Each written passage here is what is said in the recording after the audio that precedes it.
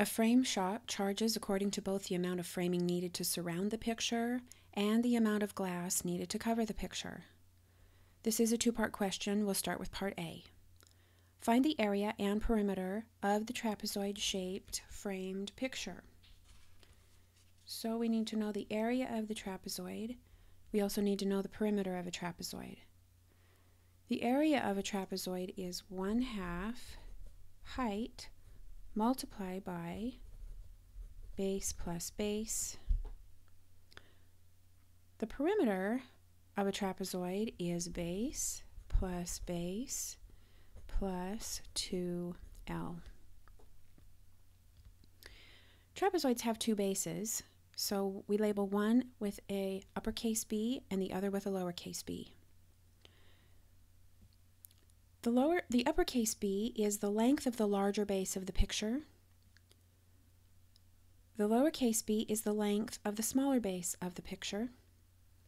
And remember that the L is the length of each of the two equal legs. So here we have the drawing of our trapezoid with all of the measurements. This is in inches, so that's the unit we will be using today. So we're going to take these numbers and we're going to plug them back into our formulas, and then we can solve. So we have 1/2. Our height is the height of the trapezoid here, so that's going to be 32. We're going to multiply that by our uppercase B, which is our larger base, which is 71. We're going to add to that our smaller base, which is 23. Here we'll add these two items together, 71 and 23, multiply that by 32, multiply that by 1/2, and when we do that, we get 1,504.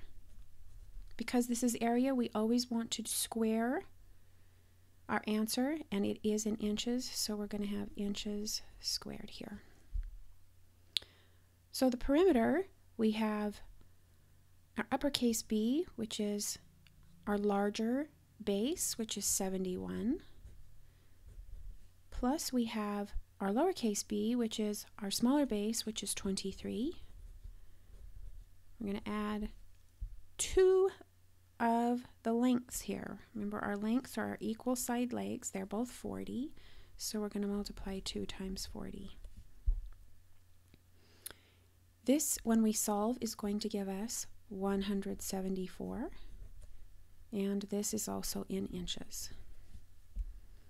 So that's our answer. Our area is 1,504 inches squared, and our perimeter is 174 inches.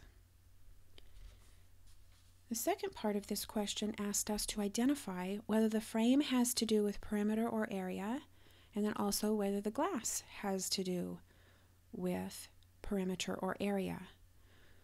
The frame is what's going to go around the outside. This is what we're going to add together to see how much framing we would need. So in this case, that's going to be perimeter. The glass is what we would, if we filled this all in, we would cover this from corner to corner to corner to corner. That's how much glass we're going to need to cover the entire picture. So that is what we will have with our area. So in this case, we have perimeter equals the frame, and our area equals the glass.